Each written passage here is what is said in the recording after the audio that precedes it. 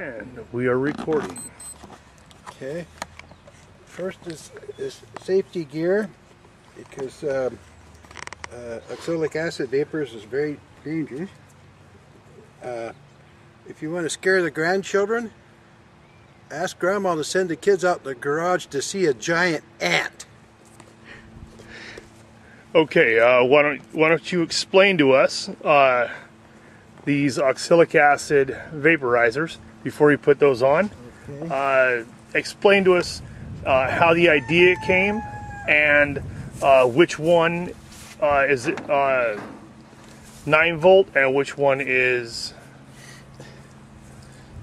or 12 volt and which one is AC. The government now says that we can vaporize, oxalic acid vaporize our bees and treat them for mites. And we've been taught that it's a three process. Treat them once every 7 days, and the results appear to be very effective in killing most of the mites. And we'll be sticking mite boards in here in just a bit. The vaporizers, all it is oxalic acid that we made. You can see on the YouTube. Do it yourself. Very simple. I have a 110 one here that got some Bath and Body. This is 110. Got it hooked into an inverter. That's $7.99 for the vaporizer. And the 12 volt. I recommend ordering online down in California. That's about $4. So that's about all I have invested in this. Is the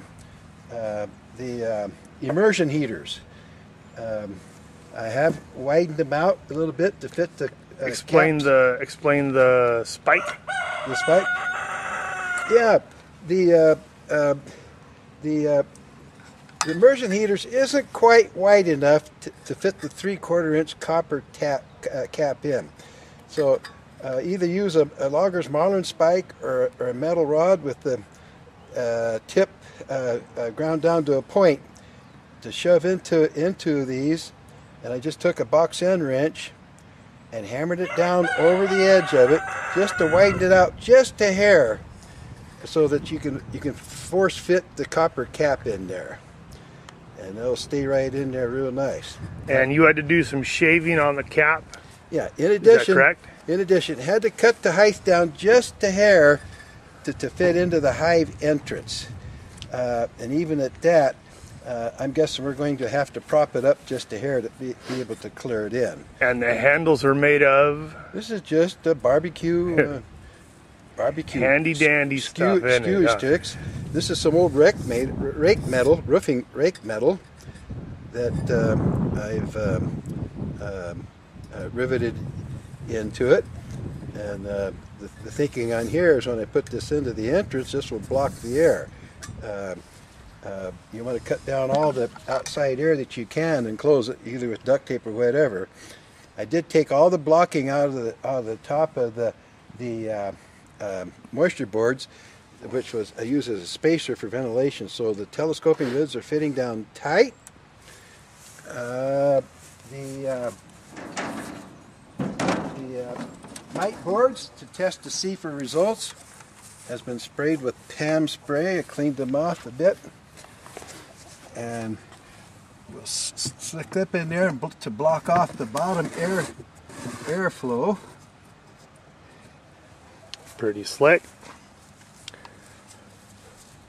And we'll check these in 24 hours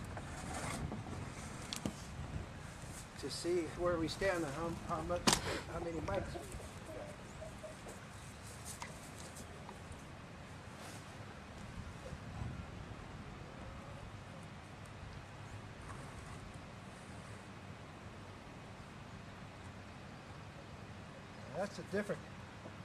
This is a different bottom board that I'm going to have to, oh no, I can put it in from the back.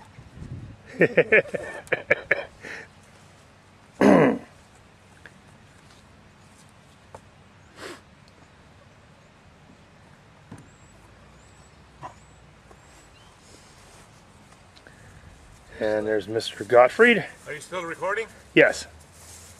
Okay. Well, I was talking to several people about using oxalic acid, and several of them that had done it already said they were worried about the fact that when they were fumigating, that a lot of the vapors were coming out through the bottom and they had a hard time sealing it off. So they were afraid the vapor wasn't rising up through the hive body and things like that. So I decided that what I'm going to try to do when I do mine is I'm going to take an inner lid like this, and then I'm just going to cut strips that fit on there to make the inner lid high enough so it can serve as an entrance. And then what I'll do is just seal off the opening here. Oh, there you go. I'll have the thick base like this. I'll take the hive body off the base, stick this in there for treatment, and I've got enough space here when it's furred that it should go in there. Go in there, and then all the vapors will go up, and none of them will come out of the bottom. Well, look at that. So that's what I'm going to do. Just to assure that my vapors are all staying inside the hive body and not drifting out through the bottom.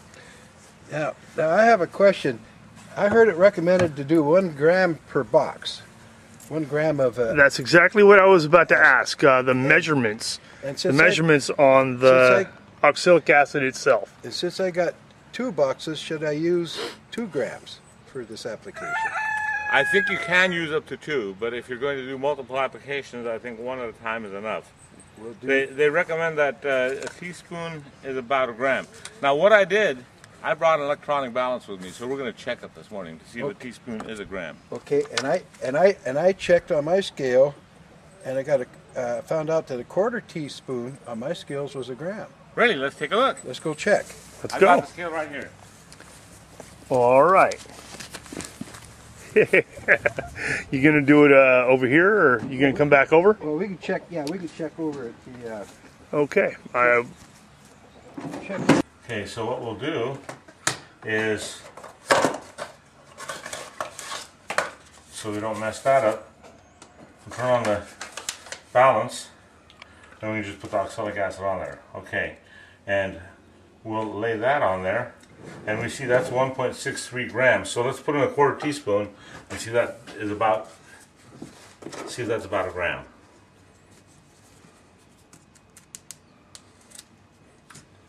A 1/4 teaspoon. It's just about 1 gram. So let me come over there and check that out. Well, looky there. The paper itself was 1.63 grams, and now with a 1/4 teaspoon it's 2.55. So we're 8/100ths of a gram difference, which is close enough. Yeah. Yeah. For us backyard scientists. So our first application then, we're going to do 1 gram per hive per colony. Okay.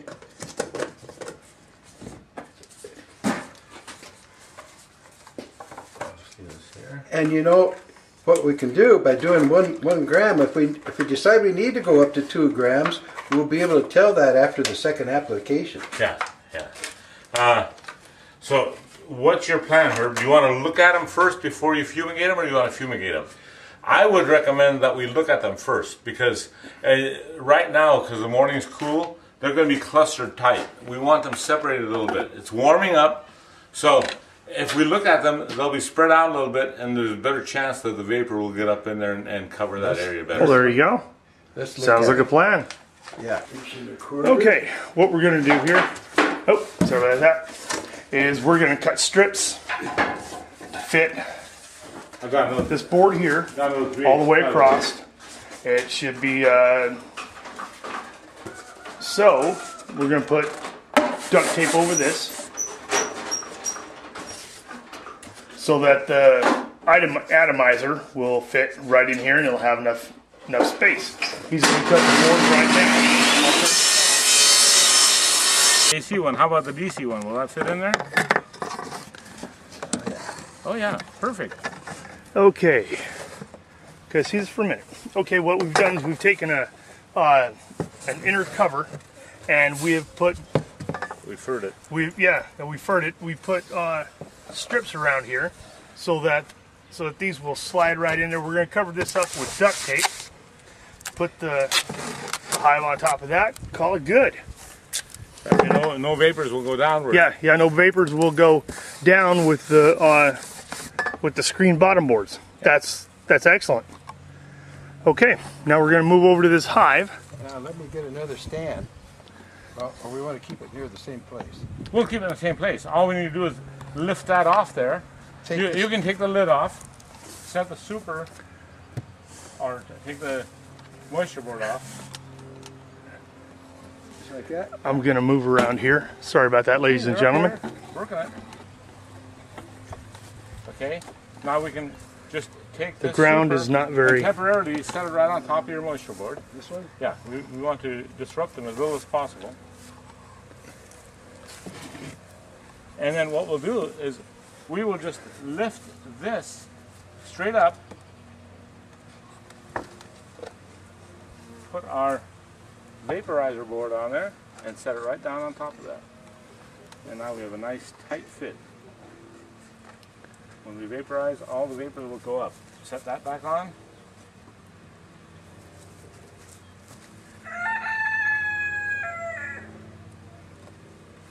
And we're going to change it.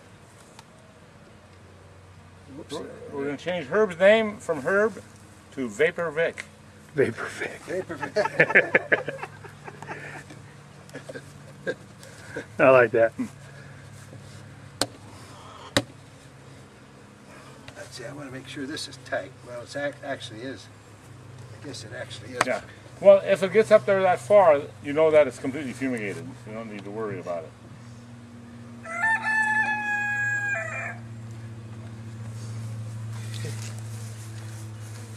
Now, are you going to crack the back of that so that you can see the vapors coming up, or you know that vapors are just going to go up in there? Well, I assume the vapor is just going to go up in there. That'll work. Which way is the wind blowing? I don't see any. I don't feel any wind. Were you at the last meeting when I was talking about beekeeping back in the 60s? Yeah. Yeah. I remember when we went out in Old Ray, there'd be a diseased hive, and he'd get out the cyanide. You know, he'd always say, "Now, if it starts smelling like almonds, get out of here." Yes. Yeah. Let's see this. I'm going to change these around so I got a little bit more slack. Okay, he's hooking them up to. Get the tester on. He's hooking them up. The battery on his car. The larger. A little rag or something just to stick right over that opening. The larger cables That's fine. are Okay. hooked up what we may want to do is the inverter on the table for the other one. Above that duct tape. Sitting on that duct tape. Yeah. There's the wood bleach or Okay. oxalic acid. And did you Well, bring another way. Did you bring some burlap and just stick that in there? Another way we could do that is Take this thing off. set this. Hold on there. Oh, I can't go underneath it. No. Okay. All right. All right. All right. I'll go get some burlap. Or get a rag. Yeah. Right. All right. Well, that fits right in there, and that piece of flashing, I guess, is supposed to slide right underneath it, but with the that shim that we made. We could lift the shim up and push it in there, but But I then would, prefer that what we do is keep it out a little ways and move it sideways so that hot cup's not right above the duct tape. I'd hate to have it get so hot that the duct tape melts or starts on fire. Yeah. We don't need a fire in there. No. No. Now, the only challenge now, we don't have a mic board to check on our kill. Well, once we do this, we can lift. We can do the same thing. We can wait a while and lift it up, slide the mic board in. Yeah. Right underneath that, right above that shim. You could slip the mic board in right now. Yeah. We're not blocking it. You could slip the mic board in right now. On the back side, yeah. Yeah. Is it pretty clean? Somewhat. And you've got Pam on that, correct? Yeah. Yeah. Maybe we shouldn't have cleaned it then. We could have said, we got lots of them even though. Yeah. Well, this is the first time I've seen the oxalic acid done live. Me too. As far as treatments go, I use a fogger with mineral oil and a couple drops of wintergreen. Huh. And I just it's a good knockdown effect. It greases up the bees. The mites fall like rain on the bottom board. Yeah, on the sticky board, and it's like it's black. Here, I'm gonna move down. Watch the alchemist at work. Yeah. Slide that off clean. No, this was not manufactured in a trailer in the back lot. Yes. And that's exactly one, what is that, a quarter teaspoon? 1/4 teaspoon. 1/4 teaspoon equals 1 gram. We've already figured that out. Okay, let's slant it just a little bit so it's not above the... See, since we're going to plug it with a rag, you can slant it just a little bit so it's not above that. Oh, okay. Okay, there we go with some rags to cover up that hole. We can slide it back and forth so we don't set the duct tape on fire. And the poor bees are in there panicking. Yeah. Oh, it's the gas chamber. Fire's not good. Oh, shreds. Now I gotta set the timer here. Okay. 2 minutes. 2 minutes. You got let's see. I gotta find my clock. Oh, there it is. Office. All right, clock. Okay. Stop.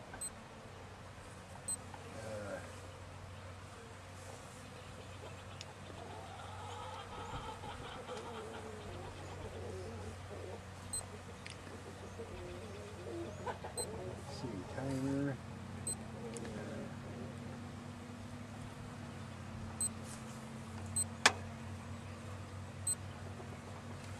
Okay, can someone see in the? Oh, Make a shadow. Okay. okay. You got it covered. No, do you have it? What's that? Timer. Start your stopwatch. And I'll just look at your time when you start. Okay. All you have to do is start the time. Start right Okay. that little green button. Okay. Or I can hold my breath, and as soon as I fall over, it's 2 minutes. You're going to put on your gas mask there. Yeah, we got to show safety procedure. Yeah, Okay. safety It's coming procedures. this way, so I'm going to be over there by Linda. The wind is coming this way from the south, so I am going to the south of the. All right. Where'd you get that gas mask? Jim, the neighbor. Oh, does he do painting or something?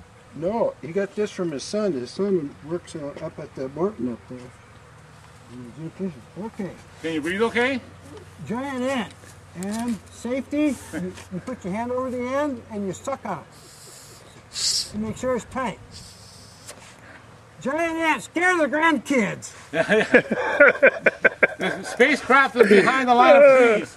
I am Okay. a mad scientist. Man. What goes there? Okay, start. Start. And starting now. Wait a minute. Oh, Okay.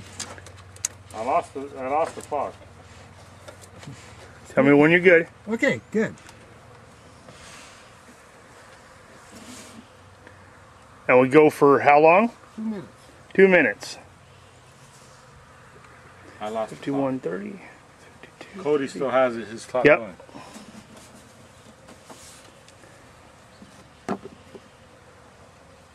And the bees can't get in.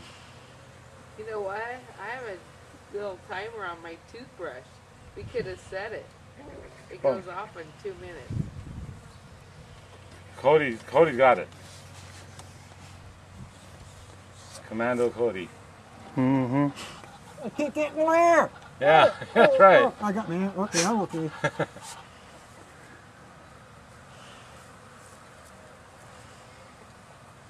Been around a minute now, right? 1 minute has gone by. If it goes over just a hair, that's okay, because it'll just continue to finish Right. vaporizing.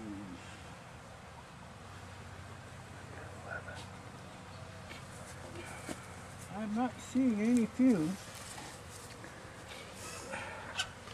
There's a lot more activity up towards the back side of the hive. Yeah. What we're So you hoping- can tell that they're rowdy.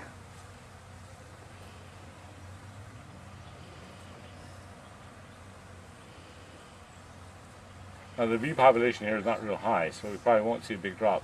Where I'm expecting a pretty good sized drop is in Jim's hive.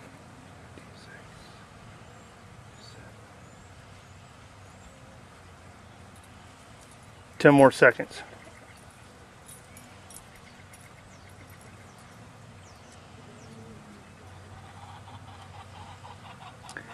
And now. That's been 2 Okay, minutes. Disconnect, Vic. 2 minutes 5. And Let's double check. Double check. Let's hope it's all laid up. yeah. And now we're checking to see if the See if I was hooked up. I smell the fumes. and are we empty? We're empty. And there you go. Looks like there's a little bit on the plastic piece there that's starting to recrystallize. So Yeah. don't touch it. It's right on the end here, I think. Uh-huh. It worked. Yeah. Yay! We have liftoff, I gentlemen. smell a little bit of hot plastic. I'm a little worried about how close that is to the handle. See where you got some plastic meltdown Oh, yeah. from the hot element? Yeah. Actually, I think it's from the Hot. barbecue skewer. The barbecue skewer got hot, started to melt. No, right Yeah, there. I think what happened is this loop and the copper in it has enough mass to the metal that it gives off a lot of heat and it's melted the end of the See- plastic. See it, melted, Turn it up. see it melted the end? Uh-huh. Well, it looks like we're going to have to fix that. Either that or go about 10 seconds less. Let me see this. Oh. Now you can see here on the back side where it's a little melted, and then if you look directly here, you can see where Now, it's fairly melted. We're here's got me- to figure here's- something out there on here's that maybe one. a solution.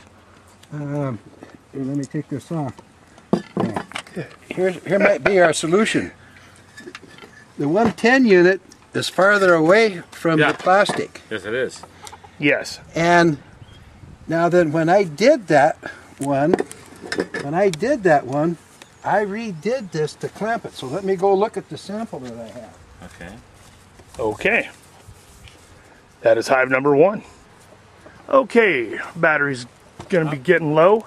We're going to hook up these to the battery. It comes over here to the inverter. Okay, we better get going because these bees are coming and going. Okay. I'll hook it up. Hold that right there. I'm going to get a stand to sit this on. I'll just hold it. Oh, Sorry about I this, wanna ladies stay and away from the gentlemen. side. Get your mask on. I'm setting you So down. you can hold it. There we go. Right there. Okay. Get your mask on, Herb. Just a minute. Yep. We're using the 110, which has a longer neck.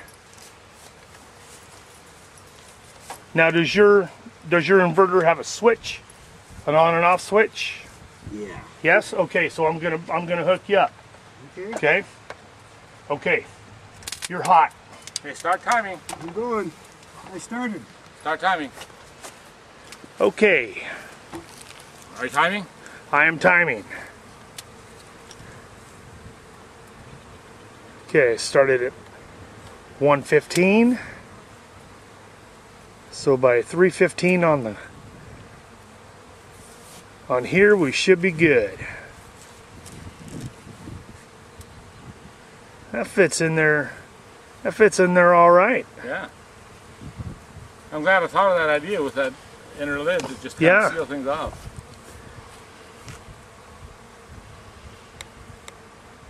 Yeah, see with the inverter and the 110, it has the longer neck on it, correct? Mm-hmm. Oh. So yeah, it's too high, so we could have used 2, but there's no bees up there. 1 will be enough, I think. 1 gram. yeah. Look at how many bees are trying to get back in there. Yeah.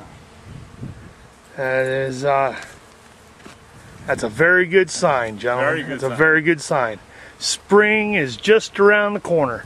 I mean, look at this beautiful day. Oh yeah. It's what, 60, 65? Yeah, it's kind of And- supposed to be between 63 and 65. And it's February. Yeah.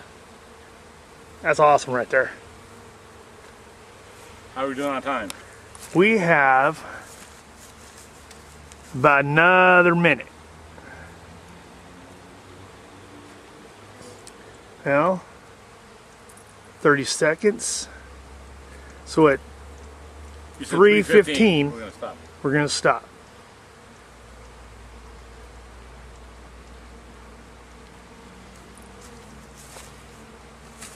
Okay, we're at the 3-minute mark.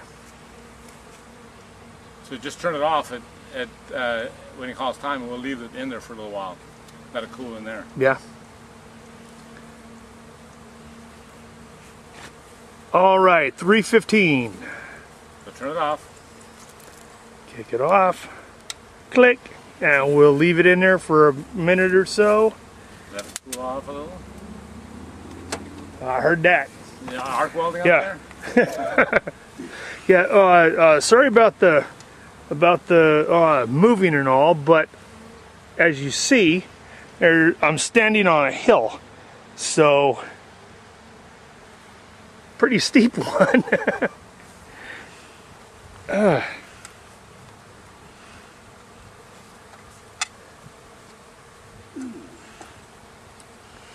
Okay, after we pull that out, what we'll do is you guys can lift it again. We'll say ready, set, go, and before you do, take a breath. I'll pull it out. Yeah. Set it down. Then I'll take a breath this time. Okay, let's pull it. Let's pull it out and see how the. Vaporized. There Let's goes see if it's goes done Vapor better. Vic. Yep, Vapor Vic.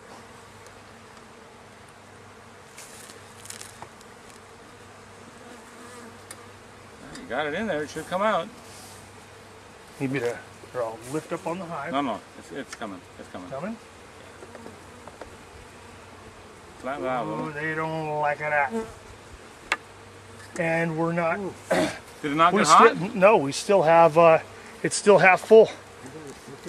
Okay, we're gonna turn this off. My battery's about to die. I'll just take it by hand. Vaporized? Not all of it. No. So maybe Okay. that's not heating up like it should.